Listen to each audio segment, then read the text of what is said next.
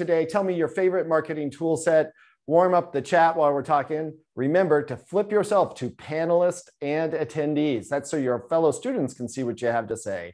I'm Chris Gloede. I'm your instructor. You know that. Still working through my clicker. We're going to be doing something very exciting and new today. Tom's going to set it up right now. We will be broadcasting live on YouTube, Facebook, and LinkedIn. So this class is going to be live. We're talking a lot today about social media. So we're going to share what we are learning today on social media. We're going to kind of walk the walk as well as talk the talk. Let's see what's going on here. All right, and I'm going to check constant contact. Somebody's very impressed. I think Alexandra is very impressed with our social broadcast. This is something we figured out last week, and we're going to talk a little bit about how you use organic social activities to drive interest, to drive conversion in your products and services. All right, and as always, thank you, of course, to our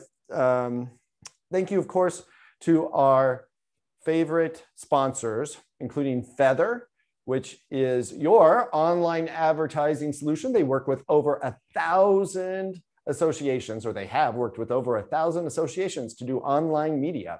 And in fact, I just saw a lot of Feather answers there. I wasn't paying too close of attention to the chat when you were giving me your favorite software solutions, but I wonder if Acumen was in there. Acumen is the association analytics dashboard solution that pulls data from all over your organization into one spot so you can understand quantitatively what is happening at your organization. And then finally, or next, we have Open Water. Open Water is the virtual event platform for the association industry. So many organizations are using that. I have a client that used it to do not really hundreds, about 100 virtual event sessions at their semi-annual conference. PropFuel talked to us last week. That was Brianne that came in last week and talked to us about conversational marketing. And I know you got an email from PropFuel Tool too that said you can follow up with Brianne, learn a little bit more. And then my own company, Ricochet, is on the scene. We are here to help you do your digital marketing. We do digital marketing strategy, including technique, infrastructure, and copywriting, and a lot of the things that we talk about in class here today. And I see a comment here from Rachel that says Open Water is great, so Rachel is using Open Water. We have an exciting class today, a little bit different format. I have a very special surprise to you that's not even on the agenda here. We are going to, of course, be doing our exercises. We always do those. We're going to talk about the types of different media, and then we're going to dig deep into social media strategy. So the exercises, we're going to start with the exercises. I have a little different setup today, so you're going to see me looking down at my screen. I'm going to try to look in the camera, but you'll see me cheating down at my monitor a little bit lower. I think it would be great in these exercises. Remember, these are things that you can do while we are going through class. So you can parallel path these. You are multitaskers extraordinaire. Every one of you marketers. I know this is your key skill set. So we would love it if you would share a little bit about yourself and tell everybody you are investing your time in this class. This is not an easy class. I saw somebody posted a badge or certificate that they got from somebody else the other day. It was like a 2-hour class. This is not a 2-hour class. This is a 2.5-month class, and it's live, and you have to be here. It's by appointment only. So tell everybody you're doing it. Tom's going to share that link for a LinkedIn post. If you want to comment on the one that we just put up, or if you want to share it yourself, make your own post. That's great. You could also, Tom's going to share our Facebook post, and Tom's going to actually maybe share the live link for our YouTube live broadcast. So if you're a YouTuber, you can comment on that in YouTube. All right, I mentioned the LinkedIn group. Tom, if you could put in I know we got nothing but links flying at you. Put in that LinkedIn group link. I'm going to wait till I see it come through. Everybody's waiting with bated breath, Tom, to see if you are going to put in the LinkedIn link, the LinkedIn group link. Hopefully I had it ready for Tom. Is it there already? It's not. I'm going to keep talking while Tom's scrambling for it. There it is. Fantastic. So here's the deal with the LinkedIn group. I told you already that list of favorite TV shows from last week is there. Pretty soon, I'm going to have that list of favorite software solutions. But also in there are some messages from the last semester's students, including Roddy, who reached out to me this morning and said, Chris, I just put a post in that group. I would love it if you could all go look and see what Roddy's post is in that group. I'm going to tell you while you're going to go look at it. Actually, maybe somebody can tell me what in the chat. Somebody tell me what Roddy's got posted up there. So take a look at the LinkedIn group. If you don't have access already, be sure to click and request access. We'll get you access after the class. All right, Caitlin is right. Caitlin is correct. Roddy is hiring. Roddy needs an email specialist, and he's looking for the type of people that would sit in this class and be working to improve their skills. Roddy was a great student last semester. We all knew him because he helped with he actually managed the LinkedIn group last semester himself. So Roddy wants somebody that can work virtually now, so you can work from home or wherever you are. And then he said, our association is going back to the office, so they do need to be Chicago specific. He would like to find somebody with some good email marketing skills that's based in Chicago. And you can reach out to Roddy. You might comment a little bit about it. I'm sure he would appreciate it if you would share that post or share the information with your network. And if you're interested, now would be a great time to reach out to Roddy and tell him, hey, yeah, I'm looking to do it. Oh, and that's not the only post that's in there. I see Tom Felger is telling me that there's another one from Meg Palumbo. So she's got something, a marketing director role. So that's probably a little bit higher than the email role that Roddy's got. And that's cross country, around the world, stay wherever you like, get the work done. So no, they're not going back to the office. And Catherine says, that's the one she sees. So I'm going to just ask, I'm going to ask Tom to make sure that he's got all the posts in there. Oh, there we go. Thanks. Tom's taking care of it. All right, guys. So that LinkedIn group is not just for lists of your television favorite shows and for favorite software. I'm using these as little honey traps to get you to go and look to see what's in there. But there's more substantive content, and there's a greater opportunity for you to connect with each other as students, both in this semester and to past semesters. So I hope that you'll use that resource, and I hope that you will help Roddy out and Meg out. All right, let's keep plugging ahead. Now, every week, I kind of harp on you guys, and I say, connect with me on LinkedIn, connect with me on LinkedIn. I'm not going to do that anymore. This is class 4. You heard me talk about it 3 times. Now, I'm going to harp on you about getting your profile picture looking more professional. So Tom is going to share another links all around. This one is to a YouTube video, I think. Honey Traps, yep, it's an old school name. Before there were thirst traps, there were honey traps. So Tom is going to put that link in. This is a guy that does a pretty good job of explaining some tools that you can use to make your profile picture in LinkedIn look super professional. I do not think that quite the photos that I have here on this slide are what you're going to do, but there's some good parts to this. Those photos had a big picture of me in the middle in a kind of professional looking suit, and they had distracting background, and you shouldn't have that. So I talk a lot about LinkedIn because you guys are the marketing leaders and the digital leaders at your organization. So you set the standard. You set the standard. People are looking to you in all sorts of ways for how they should be doing digital online. And they want confidence that you're doing it well yourself. So that LinkedIn profile is important because if you're going to be recruiting people like Roddy and Meg are right now, those people that are interested in positions are going to kind of evaluate you on your LinkedIn profile if they're good digital folks themselves. Also, someday, maybe you're going to be interested in finding a job someplace else. Maybe it's with Roddy or Meg, and you want a professional presence on your LinkedIn profile. So I'm not going to ask you to connect with me anymore. Thank you for all of you that have already. I am going to start hitting you up and say during this class even, you can be updating your professional photo on LinkedIn. All right, let's go ahead. We're going to jump into the meat of the matter now.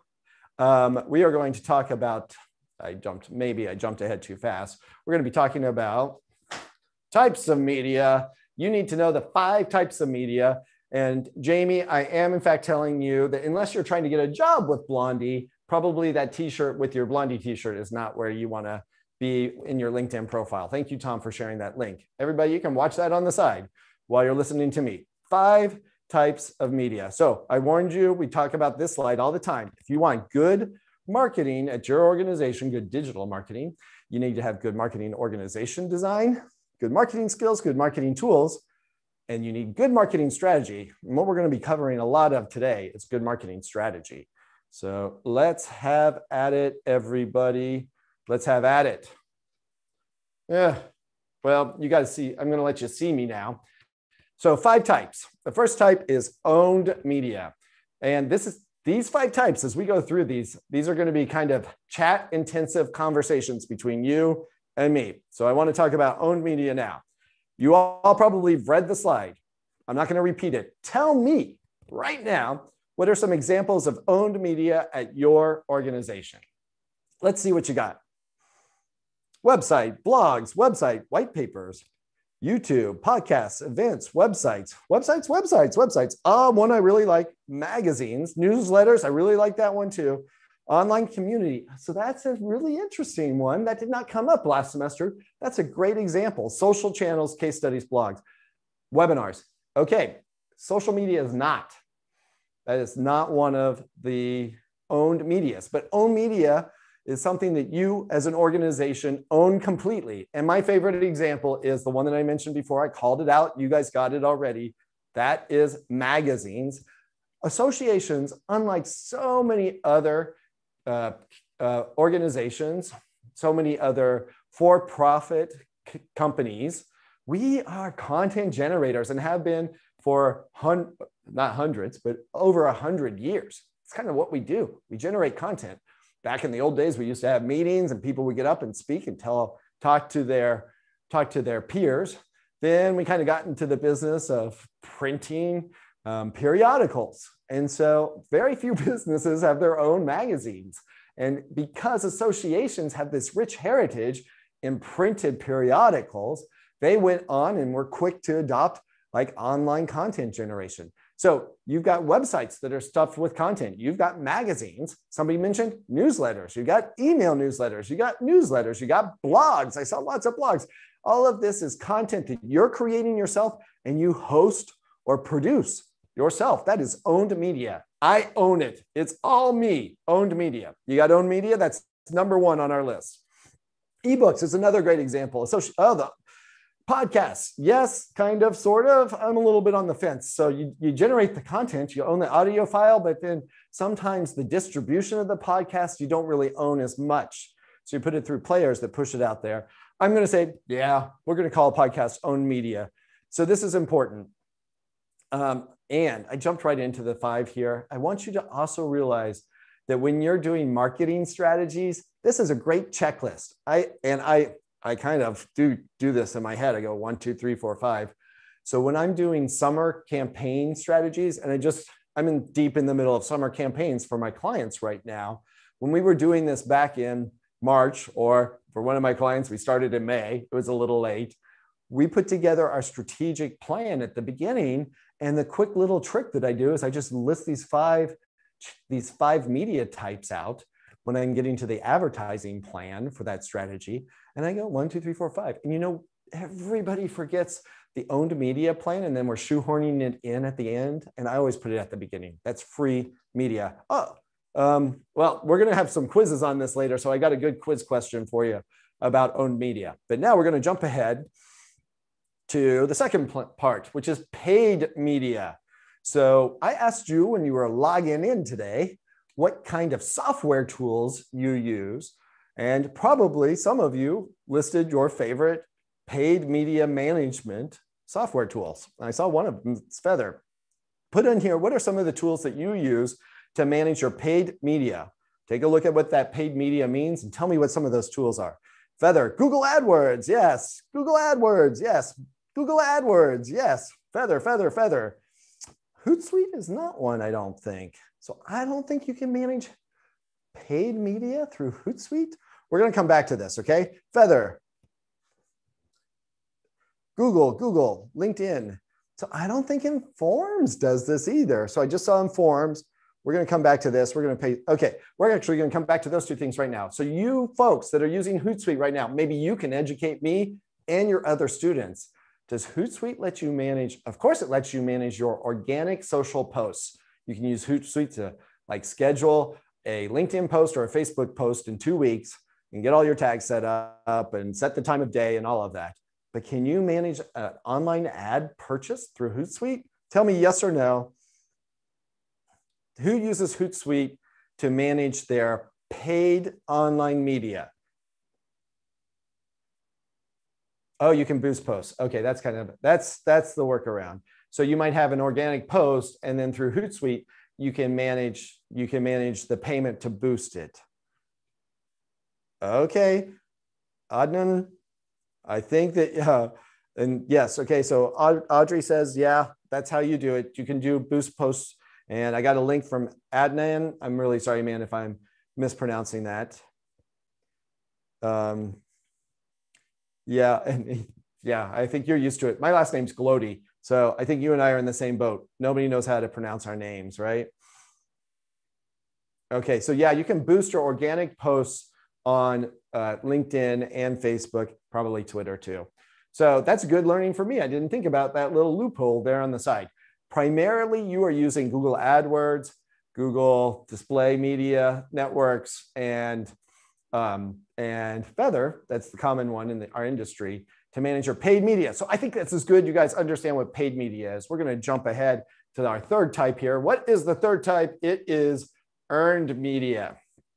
Okay, earned media is good old-fashioned press relations. So I'm going to give a really bizarre example. It's top of mind because I was just reading like TMZ, I think, and it was talking about how the Sex and the City reboot is full of drama, which I'm sure is all manufactured. Actually, they're using earned media to talk about Sex and the City. But Samantha on that show, she did PR. That was all earned media. Her job was to get, didn't she do like restaurants or something? Who's a Sex and the City fan? You can tell me what Samantha's PR clients were. That's earned media.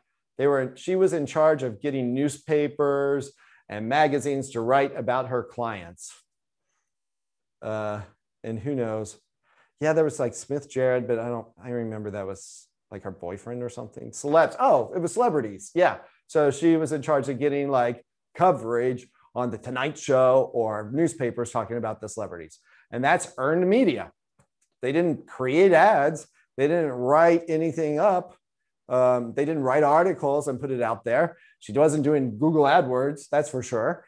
It was earned media. Okay, we're going to jump ahead now to placed media. I love talking about this because nobody does it. So take a look here. Take a look at what placed media is. I'm actually going to recap this one. I'm going to read it and we're going to talk a little bit about it. So I want to make sure you understand this fourth type of media. Placed media is third-party press that you fully produce or produced or significantly produced. So here's the scoop. There are lots of online trade journals that take articles from people like me. So in fact, I do this a lot for my business at Ricochet. I write an article and then I turn it over to Associations Now and we do a little bit of editing and then they run it. So the Associations Now isn't writing that article. I write the article about some topic in the industry that's timely, and then they run it. And included in that article, I include links to my business, or oftentimes I'm writing, this is part of a white paper that I've written, researched and written. So I'll include links to download that white paper even. So placed media is when somebody like me writes an article and gives it to a trade journal. Tell me, in your industries, in your organization, do you guys use that tactic very much? Actually, it might even be kind of where you're the publisher. I bet this is more common. You have members that write the articles for your publication and they get their name in there, maybe a mention of their, get a mention of their company. So I see some questions here and maybe we're going to pause on this one. Op-eds, yeah. So op-eds, if they're labeled op-eds, they're kind of opinion pieces. So typically placed media, you're trying to write more factually and more agnostic, more about thought leadership than about opinion. Articles, monthly, yep. Products during movies. So that is place product. And I would say that probably falls under this category too. I think probably none of us have been fortunate enough to be working with Steven Spielberg to get our can of Coca-Cola placed in, no, working with Steven Spielberg to get our bag of Reese's Pieces put in E.T.'s hands. That's probably the first product placement that I can remember. I don't know if they paid for it. Probably some student can quickly Google this while we're talking, but that's an example of product placement. And we're talking about placed media, which is typically thought leadership placed in a publication. And we are kind of service and thought leadership as association marketers. This is the space that we play in. Okay, Justice says, important news flash, everybody. Reese's Pieces did pay for it because M&M Mars did not want to pay for the placement. So that's really good. I do remember E.T. chilling out Reese's Pieces during Halloween commercials. And I thought that was the coolest thing. And to this day, I like Reese's Pieces. All right, social media is our fifth category. Social media, like you guys know what social media is. 10 years ago, if we were talking about this, maybe not everybody knew all of it, but social media is unique and I think it's almost native to you all. Facebook, Twitter, LinkedIn, YouTube, and more. We're going to talk about the and mores a little bit later today. That's social media. Any questions about social media? So owned media. You got to know what these are because in 2 seconds, we're going to go into quiz time. Owned media, placed media, earned. I'm trying to do it off the top of my head. Owned media, paid media, earned media, placed media, social media. Make sure you got it straight because it is quiz time. All right. Now's a good time to stand up, twist around a little bit, stretch out, because we have some trick questions. And Tom and I were having a conversation about this the other day. Tom, do you want to say hi to everybody? Let them know you're here. I haven't done a good job of warning him on anything. There he is. Hi, everybody. I'm here. And Tom is sporting. So I went out and I got my beard cut just for this class. And Tom went out and he said, I'm going to top you. And can anybody tell what's different about Tom? Tom had glasses before. Tom doesn't have hair now. So Tom had a full head of hair, shaved his head. Yeah, they say imitation is the best form of flattery, right? So I'm angling for a bonus or a raise. Yep. Okay. Wrong strategy. Okay. So Tom, we've got some quizzes. Let's fire it up. Let's see what we got. Okay. Here we are. Sorry, that wasn't on my screen. Number one, owned media. So 5 types of media. We're talking about owned media. Is published by your association and is always free. These are the newsletters at your association, the journals, your website, your blogs. We went your electronic newsletters, kind of your podcasts. All right. So today, Tom, can you remind me, Tom, how many students we have in class today? Yeah, we have 140. Great. All right. So I would say our magic count is, I don't know, over 100 students. So I do expect you, if you're in class and the quiz pulls up, I expect that you are participating in that quiz. And I see Tom has closed it. So Tom, we've got 72 people saying yes and 41 people saying no. That's 2 to 1. And the yeses mostly have it. Everything is a trick question today. Always free is the zinger on this one. So no's, you also have it. When I was the chief marketing officer for the American Bar Journal, the American Bar Association, we did monthly ads in the ABA Journal, which was a printed magazine that we sent to our members. And the zinger is that always free part because they charged me out of my budget to put an ad in that magazine every month. And I complained and moaned to the board, to the executive director, that the magazine had a board. I went and complained about it to them because I felt like I was promoting member benefits, which just helped increase their circulation because they got more membership and more people to circulate to. But I was not successful. So the always free part was not true for me. And they charged me because they had costs associated with it also, and because they also were trying to, they had a P&L that they had to manage. And so if I could do a budget transfer from my expenses to their revenue line. They got credit for it. And so I see Kristen's like, yeah, I got the same problem at my organization. And yeah, Nicole also is zinging me on the always free part. She's saying, look, it's not always free also because we got some production costs to even put it in the ads. And that's a great point. So Nicole has an excellent point. We also had designers. So there's labor, at least to develop the ad and then to traffic it over. So we had somebody that was in charge of getting the ad to the journal on time and following up and knocking heads around. So everybody, this is familiar to everybody. Okay, Tom, do you want to take us to poll number 2? All right, poll number 2. Paid media is third-party content where you can run ads. Paid media. All right, there's a clear lead going on here.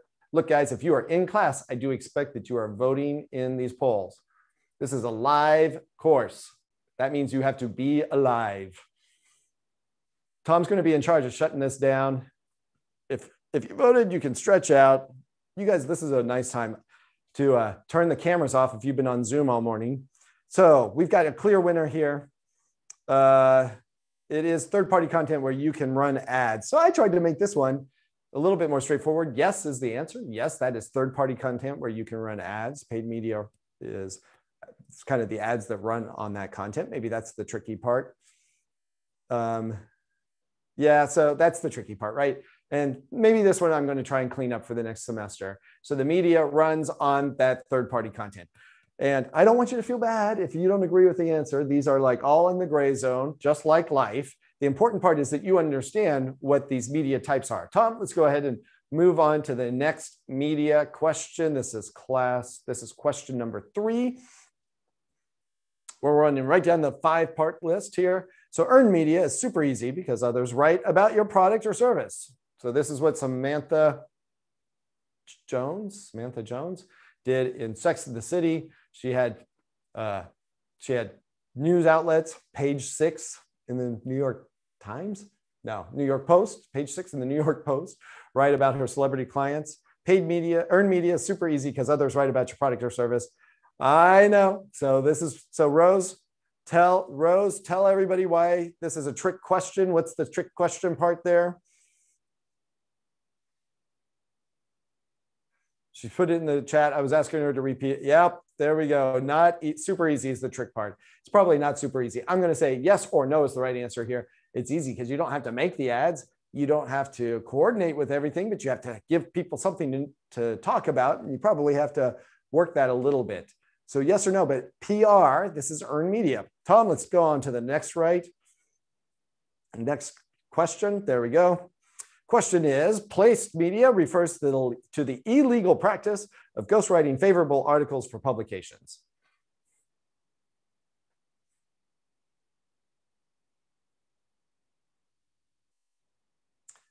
Okay, keep your polls up.